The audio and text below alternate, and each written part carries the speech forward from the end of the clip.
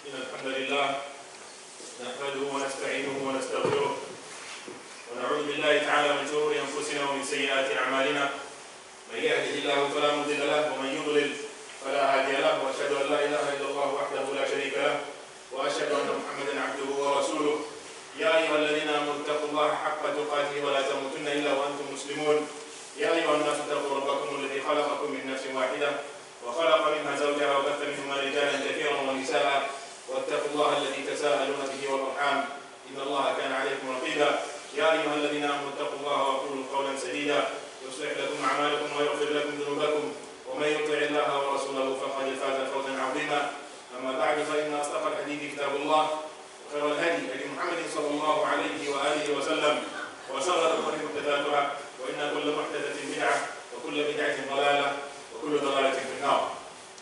أما بعد, my dear brothers and sisters, many prophets have come with specific miracles. We know of Musa alayhi salam and the stick. We know of Isa alayhi salam and the fact that he was able to, by the will of Allah Azza wa Jal, heal and bring life to the dead. We know that Sulaiman alayhi salam was able to control animals and jinn. Likewise, our Prophet Muhammad ibn Abdullah sallallahu alayhi wa sallam had also miracles. One of those miracles, and we can say the greatest miracle that he came with, was Kitabullah, the Quran, the word of Allah subhanahu wa ta'ala. Now, why was this Quran revealed? Was it revealed so that we can keep it in our houses in a high place? Was it revealed so that we can keep it in the car for barakah and for protection? Was it revealed so that we can open up our ceremonies by its recitation? La Allah, that's not it. That is not the reason or the purpose of the revelation of the Quran. Allah subhanahu wa ta'ala describes the reason for us in the Quran. And He says, ذَلِكَ الْكِتَابِ لَا رَيْبَ فِيهِ هُدًى لِلْمُتَّقِينَ. He said, that is the book. There is no doubt about it. هُدًى لِلْمُتَّقِينَ, guidance for those who have taqwa.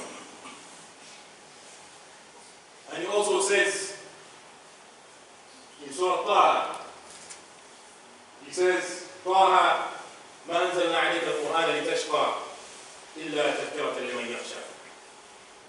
It is a reminder for those who fear. These are the reasons why the Quran was revealed, by dear brothers and sisters. Now, the question is, a question that we should all ask ourselves: what does the Quran mean to us? What is the relationship between me and the word of Allah subhanahu wa ta'ala? Because these are the actual words of Allah subhanahu wa ta'ala. And throughout this khutbah, my brothers and sisters, I want you to bear this in mind. These are not just random words or a random piece of text. These are the actual words of Allah subhanahu wa ta'ala. The actual words of Allah subhanahu wa ta'ala, the one who created me, the one who created you, and the one who created everything. The one who makes sure that you wake up in the morning. The one who gives you back life after you've been dead over the night. The one who makes the sun rise and He makes it set. These are His words subhanahu wa ta'ala. Now, how do we relate to the Quran? Again, this is a question that we should always keep asking ourselves. When was the last time we picked up the Quran just like that and just started to read? And ponder over the ayat and the verses that we read. When was the last time we tried to implement what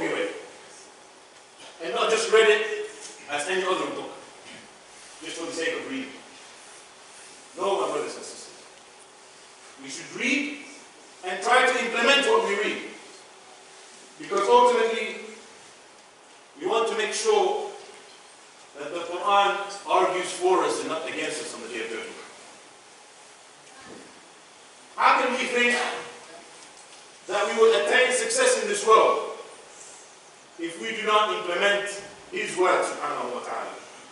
Because that is the reason why it was revealed, as we mentioned in the beginning of the khutbah.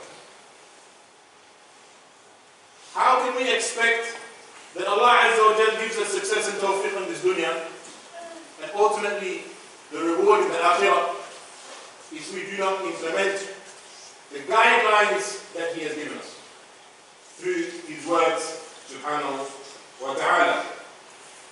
Allah Azza wa Jal mentions in the Quran, He says, وَقَالَ الرَّسُولُ يَا رَبِّي إِنَّ قَوْمِ اتَّخَذُوا هَذَا الْقُرْآنَ مَهْجُورًا.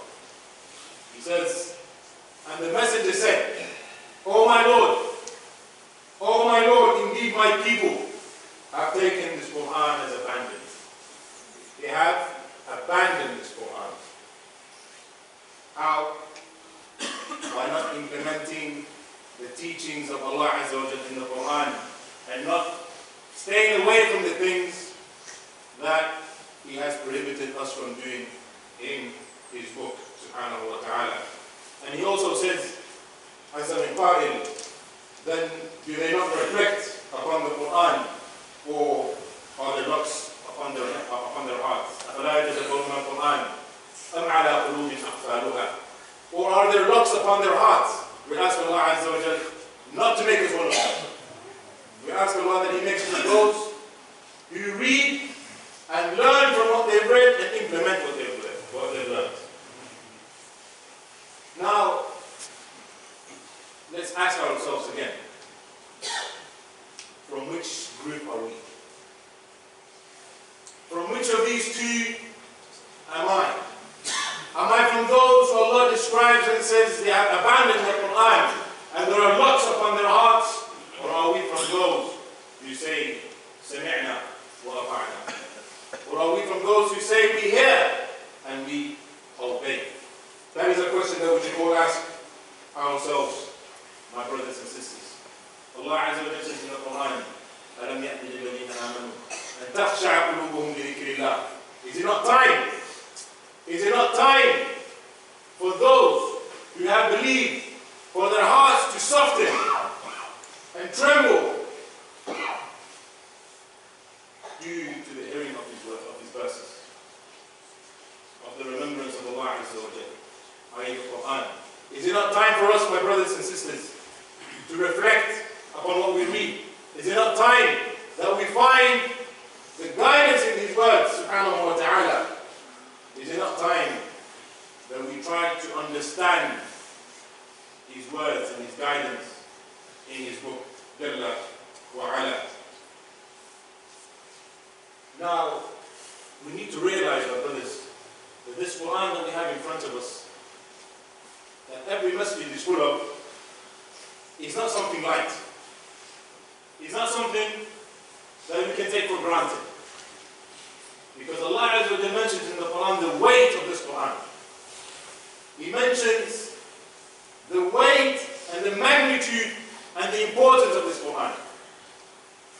And He says, لو أنزلنا هذا القرآن على جبل لرأيته خاشعا متصدعا من خشية الله.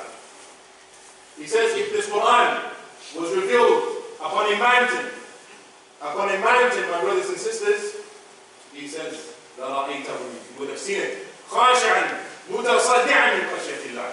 You would have seen it humble and tremble due to the remembrance of Allah subhanahu wa ta'ala.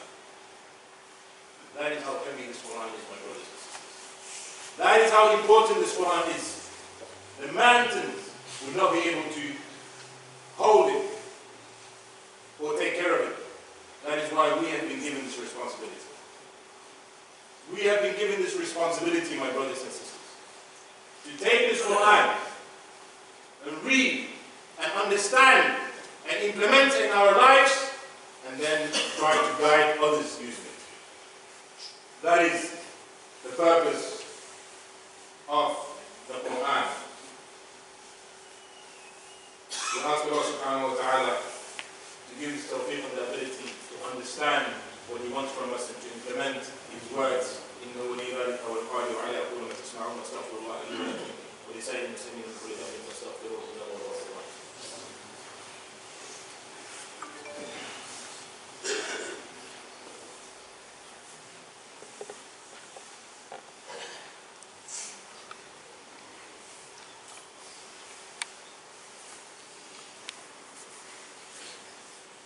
الحمد لله رب العالمين وعاقبة للمتقين ولا عدوان إلا على الظالمين وأشهد أن لا إله إلا الله ولي الصالحين وأشهد أن محمدا عبده ورسوله صلى الله عليه وعلى آله وصحبه أجمعين. My dear brothers and sisters, it is now time for us to start over.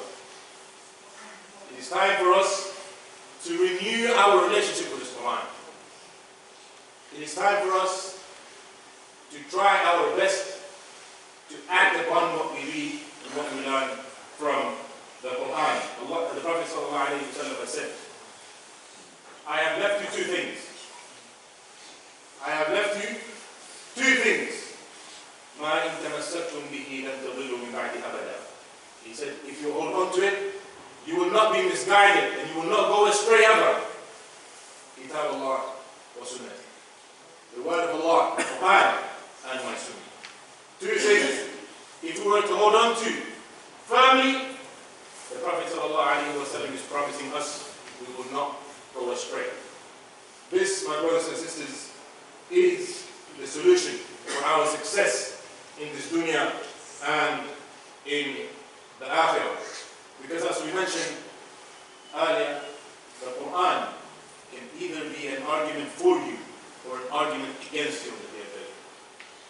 If we are from the people that we mentioned, of those who read, understand, and implement, the Quran on the day of judgment will argue for us. And he will be said, the Prophet ﷺ mentioned in the hadith, that he will be said to a part of the Quran, the person who reads the Quran, and by the way, that's not just reading, it's reading, understanding, and implementation. He says, he will be said to him, اقرأ ورتل وارتقي فإن منزلتك عند آخر آيات تقرأها. It will be said to him, read, recite, because indeed the level, or your level, in Jannah paradise will be where you're finished, where your last ayah is read. And he has mentioned in another hadith that the people who are fluent in reading of the Quran, the reading is easy for them. They will be ma'al kiram al-barah. They will be from the angels who are near Allah subhanahu wa ta'ala. This is the magnitude, my brothers and sisters, of the Quran. This is the reward we will inshallah receive if we improve our relationship with the Quran. Whereas on the other hand, the Quran could be an argument against us if we do not give it its due right.